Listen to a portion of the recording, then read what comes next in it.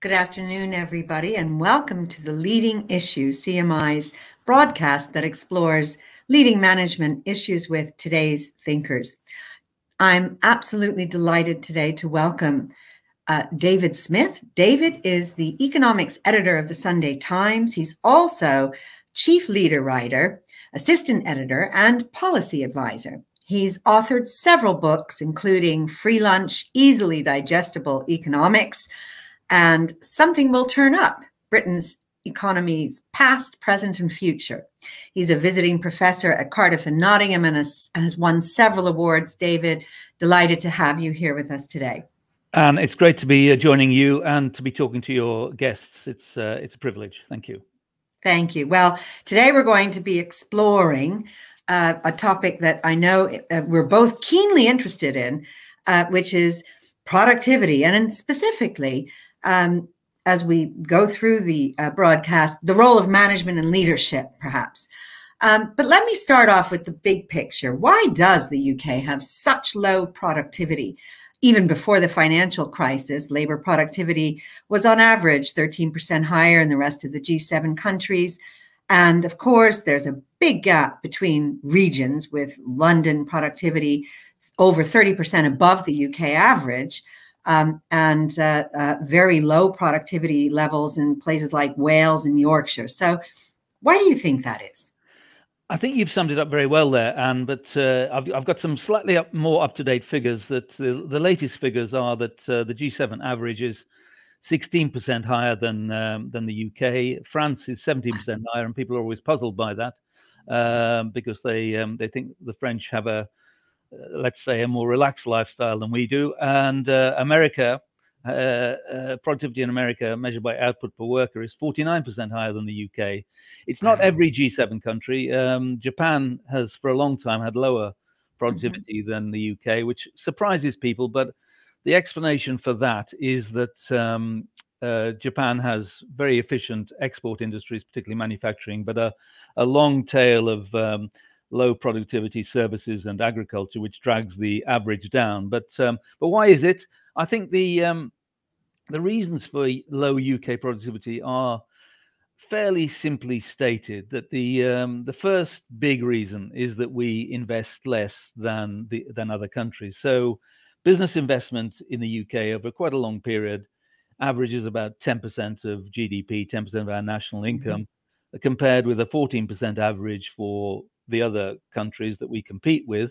And if you take the Office for National Statistics did an exercise recently where it looked at public and private investment together over the 30 years to just after the financial crisis and just after the Brexit vote to 2017, and of around about 35, 36 OECD countries, the UK was at the very bottom of that in terms of public and private investment together. So we don't invest enough, and that's the first problem.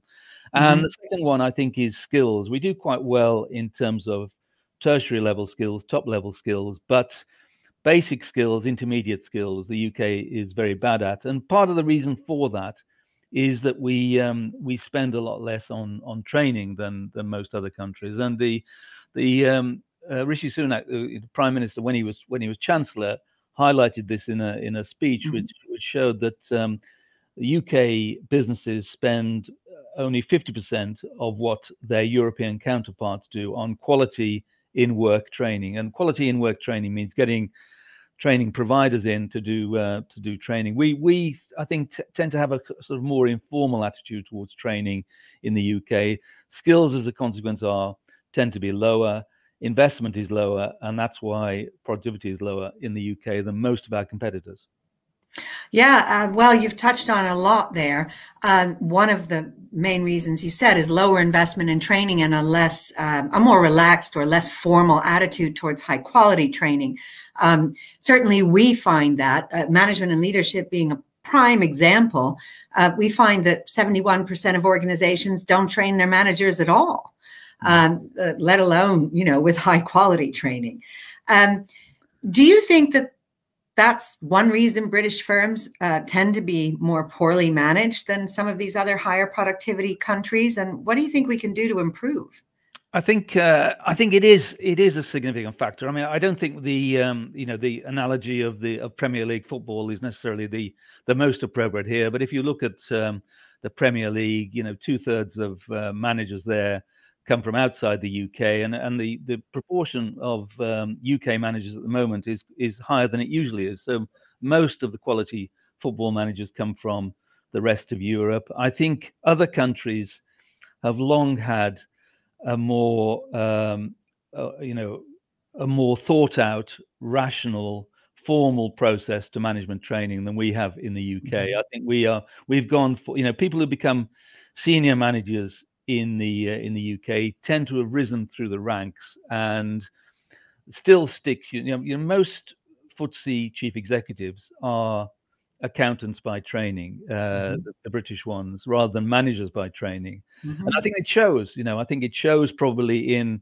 maybe a penny pinching attitude towards investment, which is one of the factors I was just talking about, and maybe the same when it comes to training of the rest of the workforce, that they kind of think they can get away with not spending as much. And so I think. And I don't want to tread on your toes here because you're the experts in the fields of management training, but I think there is an issue there, and I think just as skills in the workforce more generally need to be upgraded and better training offered, I think that also applies to managers in the UK. So you've said some things there, David, that you're not treading on our toes at all. I'm delighted to hear you say, because I've often said that one of the issues is we have too many accountants leading FTSE 100 companies. and I think that does, in fact, lead to perhaps a discounting of the value of being a good manager and leader as opposed to being technically competent and financially literate. Do you think that maybe that is one of the reasons that other countries such as the US and Germany are better at investing in their management practices because they tend to be more managerial? I think it is. And I think also that there is there's a sense in which managers can only operate in the environment in which they are placed, and I think often sort of custom and practices develop within organizations which have it's quite difficult for someone who comes in to say, well, none of our managers are properly trained, we need to do this now, because the emphasis is always going to be on the day-to-day. How do we get through this problem? How do we get through that problem? And I think too often training, including management training, is regarded as an add-on, a luxury, which doesn't have to be done now. It can be done later.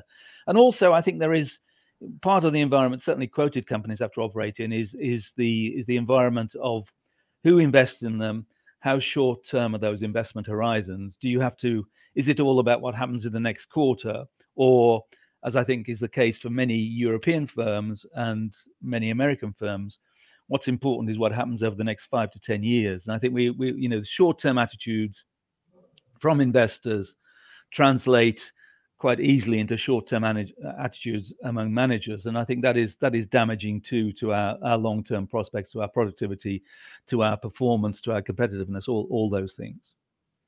Yes. And well, you mentioned also the shorter time horizons. And of course,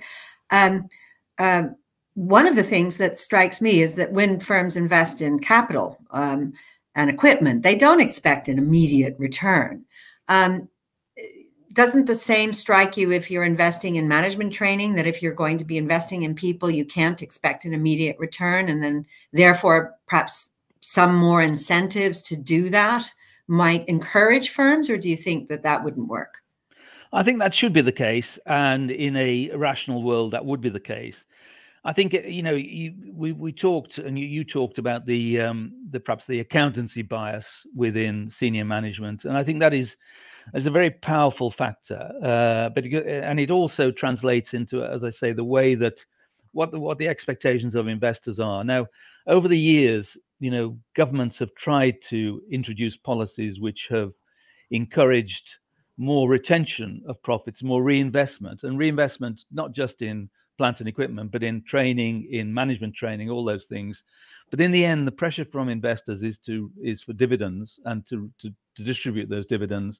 And that means that although investors will do quite well in the short term as a result of that, in the long term they will lose as much as anybody else does. A better managed, more productive, higher investing firms will always do better over the long term than ones which distribute too much of their profits to investors in the form of dividends. And I think the pressure is there, and it's quite difficult to change that culture, I think. And often you get people who are sort of moved into companies determined to change things, and in the end, it's like any other job. If you can't do it very quickly, if you can't change the culture and get on with changing the culture very quickly, I think it's very difficult to change it at all. I think there is always, as I say, the pressure of the day-to-day, the pressure from investors, and and this has been a UK problem for a very long time. This doesn't go back 10 years; it goes back perhaps 150 years. This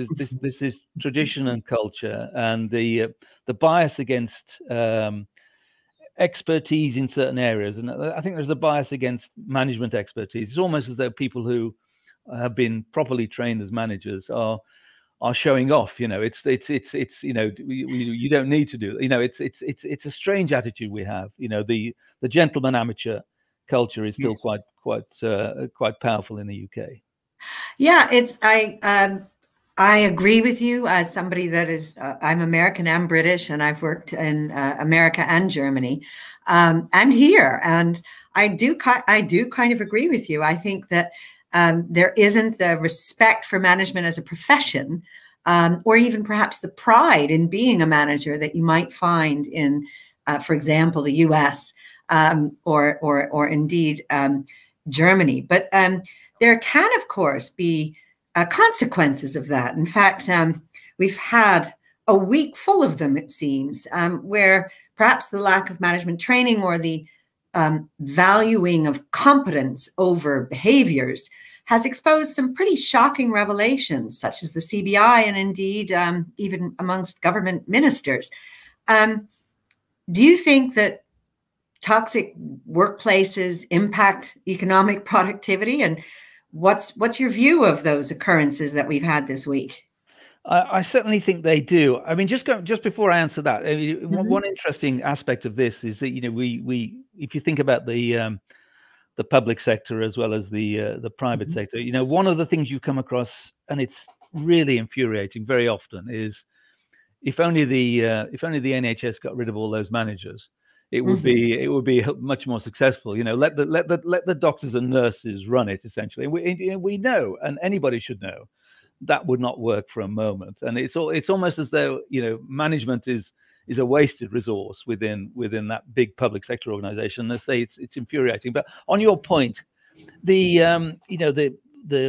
resignation of Dominic Raab and the huge problems at the CBI, and I was talking to some people the other evening, many of them veterans of the CBI, and we were united in the extent to which we were aghast at these revelations, because the CBI has always been, thought of as the most staid of organizations, the most, this is as unlikely as your, discovering that your Aunt Agatha was a secret heroin addict or something like that. It's just not something that you would have expected. If you're naming organizations that were likely to fall into this trap, it certainly wouldn't be the CBI. And I think this is very serious for them. It's the workplace culture thing. People should never have to go into work where they're made to feel uncomfortable by cabinet ministers bullying them, or by sexual harassment and all those things. And there is evidence, and it wouldn't be the case that businesses try and make their workplaces more amenable to people. So modern companies, well-run companies, have charity days. They do various things. They try, and they're very concerned with the mental health of their employees, because not just because this is a nice thing to do, but because they know that is reflected improved loyalty. Because one of the biggest waste of resources for organizations is having to train people or retrain people because you've lost you've lost Joe in the corner, who was always very good at what he did, but wasn't very happy. Having to retrain, having to bring somebody in, it costs a lot, and so productivity is related to workplace culture. As for the CBI, the CBI is I think in a lot of trouble now. It's a relic of a past that we once had, which was when you had what we used to call the three sides of industry, the trade unions, government, and business. And in those days, I think the CBI was known as the FBI, the Federation of British Industry. They changed it to Confederation because I think FBI had other connotations. But they, the three sides of industry used to meet at something called the National Economic Development Council. There was a role for them as business representatives. But for many years now, the CBI has, even before these scandals, the CBI's existence was perhaps questionable because there are so many different conflicts within the membership. The banking members don't necessarily see eye to eye with the retailing members or the manufacturing members, and so on. Other organizations, other trade bodies do the job of representing those different sectors pretty well.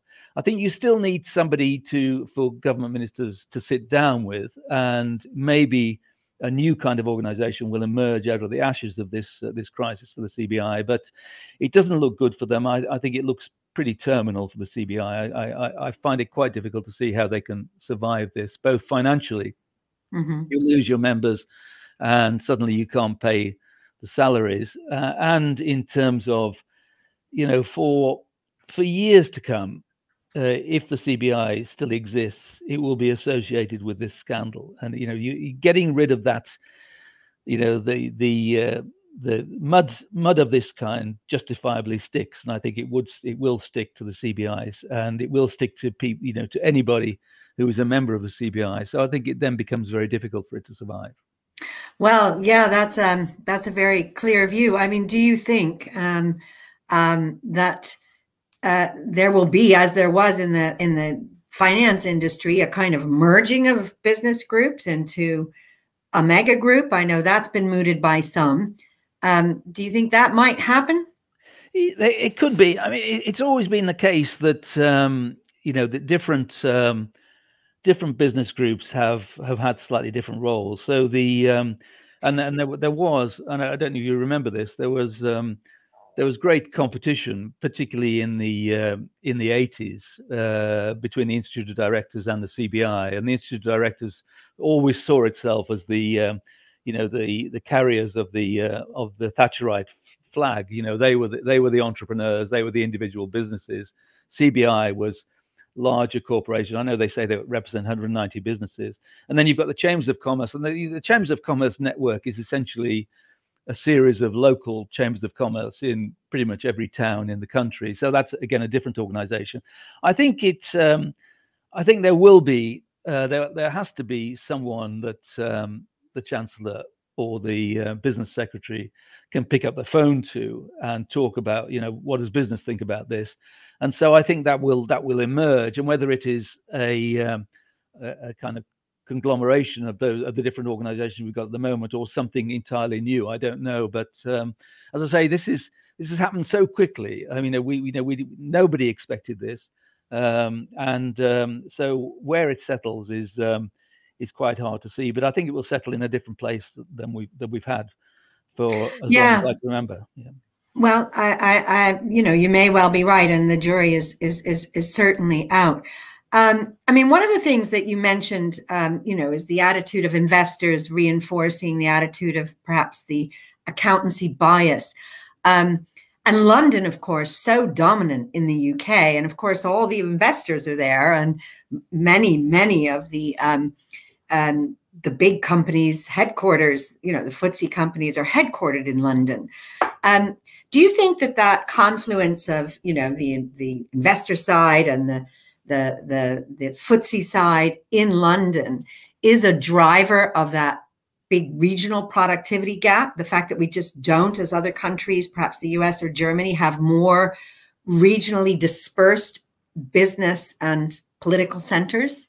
Yeah, I think it is, and I think there are two reasons for the for the productivity gap between between London and the southeast and the rest of the country. And the first one, of course, is that London has a bigger concentration of high value-added industries, particularly financial services. I mean, financial services productivity actually has been pretty meager since the financial crisis, and they would say that a lot of the things they did have been regulated away from them, and they can't do them anymore. But still, financial services, advertising, professional business and professional services, these are high value added operations which tend to be concentrated in London. But the regional picture is interesting because many years ago I did a book called North and South, and at that time there was a source called the Times 1000, which gave you the details of the 1,000 biggest companies in Britain, and as well as the details, it gave you where the head office was located. And at that time, I had volumes of that going back to the 50s, 60s, 70s, and when I wrote the book, the 80s. And what you saw over that period was a gradual decline in the number of businesses which had head offices in Leeds, Liverpool, Birmingham, Glasgow, anywhere else. And the gradual move towards a real London bias in terms of where head offices are located.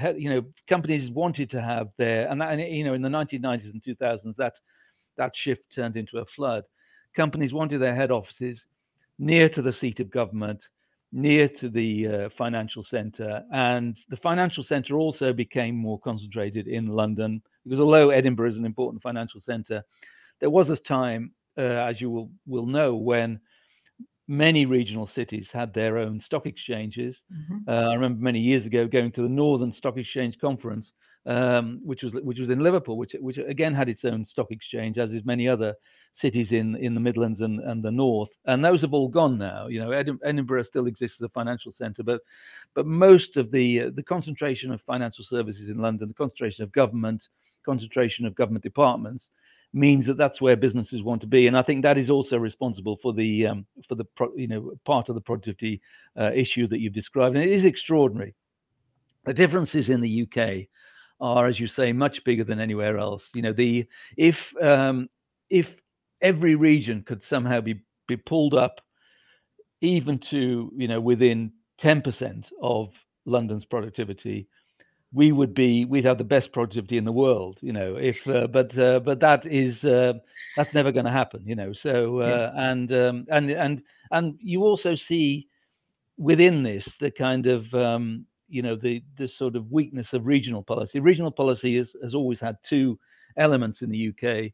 Either you brought workers to the work, or you took work to the workers. So often that taking work to the workers was providing incentives for businesses to set up in the most depressed regions, or shifting bits of government departments there. But those have always been the most vulnerable in any downturn. So it almost compounds the problem.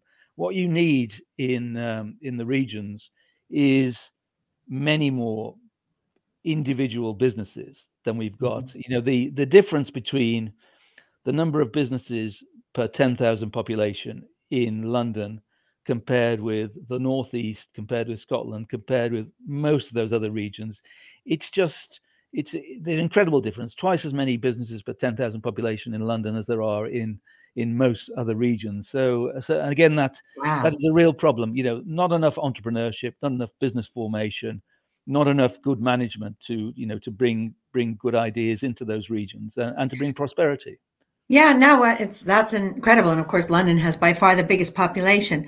Now I've got a couple of more questions, and I know that our time is short, but I've got to ask, you said this earlier, and you're, absolutely right.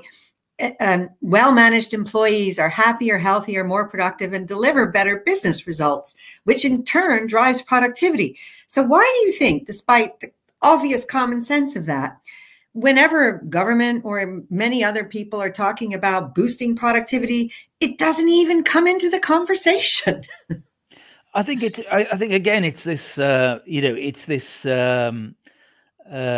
bias against things that people might regard as kind of unnecessary or less Right. necessary, or even, I hate to say it because I don't like to use the word, even woke. The idea that you should look after your people better. I mean, the minute the civil service spends any money on away days, on getting people in to talk about different things, is the minute the Daily Mail gives them a good hiding on its front page. So I think there's a bias against doing things which improve the quality of work, improve the quality of life for workers, and thus improve their productivity. So, and it doesn't get much of a mention because I think people are almost embarrassed to talk about it, and I think it is very wrong. Yeah. Well, obviously, we could not agree with you more. Of the 8 million managers, we reckon 80% are accidental managers. They've never had any management training. Now, I've got to ask you just a couple of more things. AI, chat, GPT, really, really picking up the pace in terms of the launches and the various uses. Is that going to help productivity, do you think, and growth, or what's your view? Yeah, I can't make up my mind whether this will be the game changer that we've been looking for, or whether we'll look back on this and think and wonder what the excitement was all about. And I come across many people, particularly in business and professional services, who are now using AI and using Chat GPT extensively, and they're using it, within law firms and accounting firms to do quite a lot of the grunt work that probably relatively highly paid graduates would have done before this came along. But what we don't know is what those graduates are doing with the time that is then released. Are they just leaving ChatGPT to get on with it and then actually no more productive, or are they being used productively to move on to more productive tasks? So I think that is the issue there. So it could be a game changer, but I always go back to this quote from a famous American economist, Robert Solow, in the late 80s, and the quote was, "You see computers everywhere except in the productivity statistics." And I think so. There's lots of things that have come along in recent years, like the widespread availability of PCs, personal computers, the amount of computing capacity we've got in our smartphones, the ability to access information really quickly on the internet. There's no, for people like me, there's no more ringing down to the library, the Sunday Times library, and saying, "Can you send me the cuttings on so and so?" I can have them within a second. But have all those things made any difference to productivity? It's difficult to say so. So it could be that I really can't make up my mind on it. That could be the case with AI, that in the end it doesn't do as much as we hope it will do, and maybe you need the things that will raise productivity are more physical things, like self-driving trucks and all those things that which could make a difference. But I think the jury is out on that at the moment. Okay, last question, David. Fascinating conversation. I could carry on because many of the things that you've mentioned are things that actually we've seen at CMI, and I personally agree with.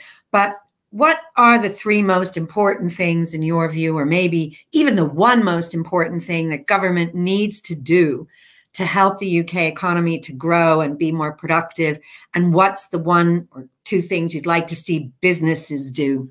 Yeah, I'll slightly cheat on this, because in terms of productivity and economic performance, I think there are, as I would say, there are three things beginning with I and one thing beginning with S. And the three I's are investment. So we need more business investment. That needs to be encouraged rather than perhaps discouraged through higher taxation, as we're seeing at the moment.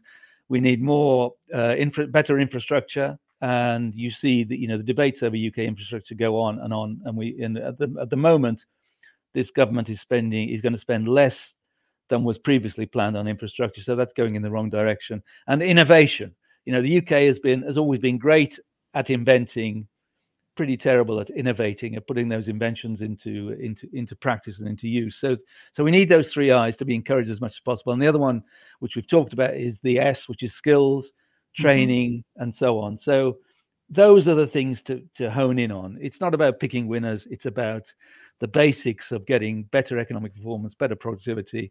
And if we can do that, I'll come back to the famous quote by Paul Krugman, the American economist, that productivity isn't everything, but in the long run, it's almost everything. If you don't have productivity, you don't have prosperity, you don't have successful businesses, you don't have a competitive economy. So those are the things we need to focus on. Well, thank you, David, for sharing those thoughts with us. Very insightful and very provocative. We agree with you on many of the counts that you said, especially about the role of skills and indeed the role of management and leadership. David, thank you again for joining us. And for our listeners, thank you for joining us. And I'll look forward to your joining the next session of The Leading Issue. Thank you. Have a great afternoon. Thank you.